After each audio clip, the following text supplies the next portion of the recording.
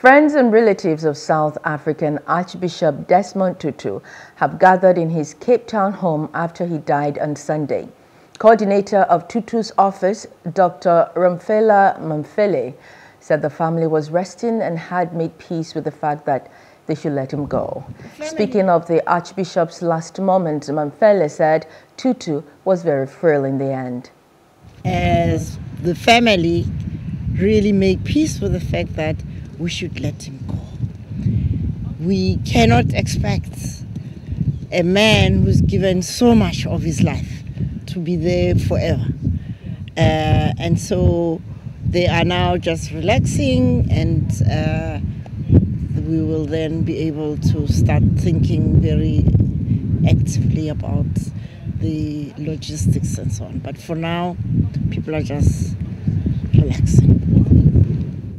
Hello, hope you enjoyed the news. Please do subscribe to our YouTube channel and don't forget to hit the notification button so you get notified about fresh news updates.